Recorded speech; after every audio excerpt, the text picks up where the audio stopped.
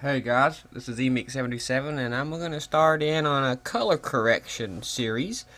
And I'm going to start with a real quick and dirty way how to correct your color. It's called autocorrect. Final Cut will do the work for you. Then I'll get into how to doing it manually and finessing it better, because color correction is an art. It's like a ballet. You can't just go in there and start sliding and moving sliders around wholeheartedly, because you will mess something up. It consists of fine movements. So as you can see here, I have an image.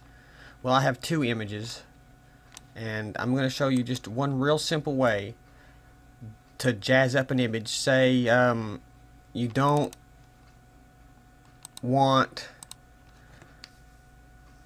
say you got an image that don't need really that much color correction. It's like a graphic such as this one.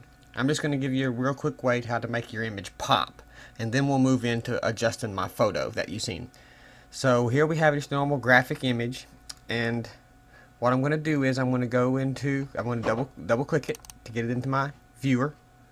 Go to Effects, Video Filters, Image Control, or Color Correction, I'm sorry, Color Corrector 3-way. And a little Color Corrector 3-way tab will come up at the top. I have two color correctors applied, so that's why you see two of them, but normally you'll just see one.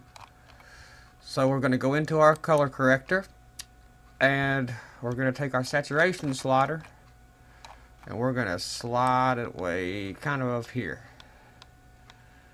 But like that right there. Maybe even all the way up a little more. This is going to make our colors pop. And I'm going to adjust our white point, our mids a little bit. I'm going to click on mids, and the mid color would be like a gray, so I'm going to click on this little eyedropper, which is your auto adjust tool.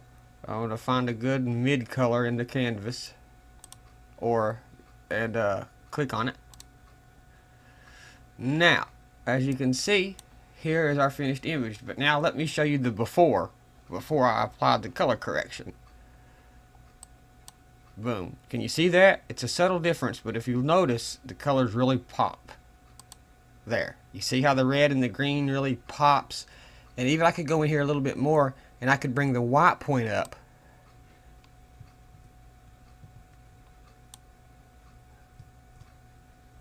a little bit to where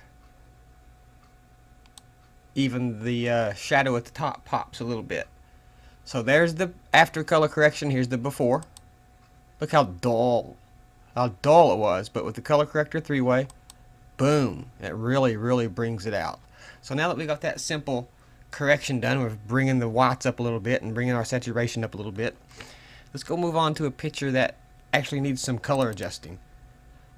And here's a picture of a couple that I know, and everything looks okay. You wouldn't really notice anything about it. First of all, I want you to go up. If you want to color correct, you need to go up to Window, Arrange, Color Correction, and this will bring up this 3-way view here. And this is your histograms over here on the right.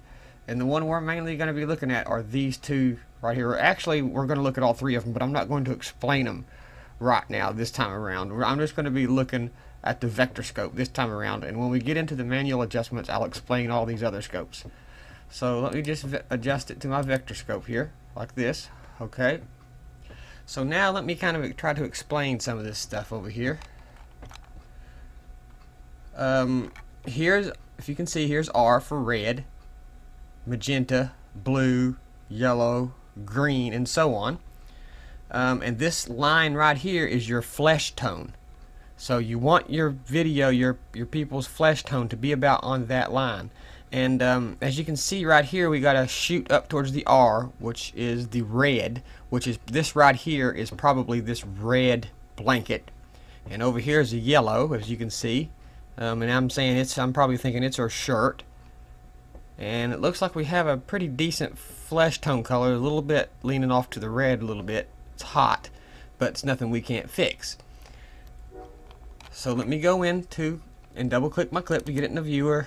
Go to Effects, Video Filters, Color Correction, Color Corrector 3-way.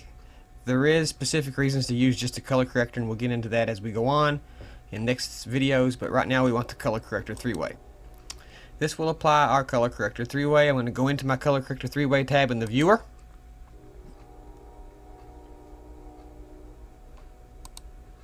Right, which is right here. Select it, hit my visuals button to turn so I can see my 3 color wheels.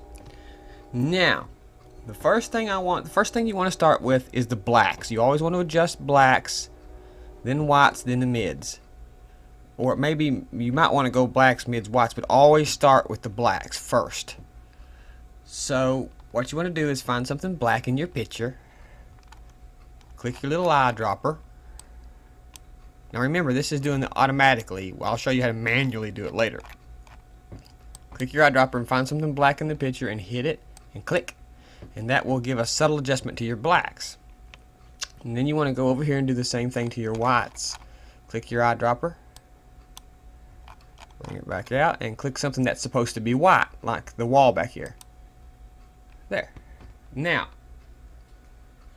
if you go up to View, Range Check, go down to Range Check and select Excess Luma, you'll get this little check mark which will tell you everything is within reason. Your whites ain't bursting out, everything's okay.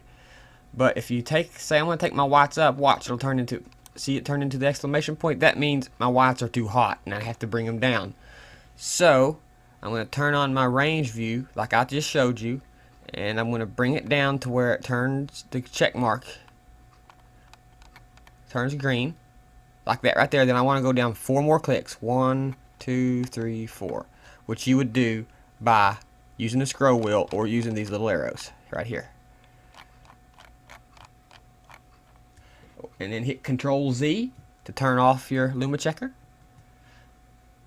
Like that right there. Now we want to bring our saturation slider up just a little bit like we did in our last picture. Now everything's looking better, the whites are looking better, but as you can see over here in the histogram, their flesh tone is kind of red. It's kind of going towards the red side. So what you want to do is, to fix that, you want to inject the opposite color of what there's too much of. So I'm going to add some blue in there, which should help pull the red out in the mids, and a little bit of blue in the mids, which should help pull some of the blue out, like that right there. Then I'm going to raise my whites a little bit more, like that. And as you can see, we have a pretty decently colored image. Her shirt pops yellow really good. Her blue jeans are popping blue really good. The wall is white. Now, take a close look. Let me turn color corrector three-way off, and I want you to notice the difference. Can you see that? How orange and hazy and dusty that picture looks? You wouldn't know it at first seeing it, but after you apply the color corrector three-way, bam, that makes the picture look 100% better. Now guys, you know enough to be dangerous. Go out there, fool around a little bit, see what you can come up with. I hope you've learned something, and we'll see you next time. Once again, let me show you the before. Oh, look at the vector scope. Now let me turn it on. Bam, now look at the vector scope. And look at this beautiful picture we got. Before, after. Before, yuck. After, much better. Later, guys.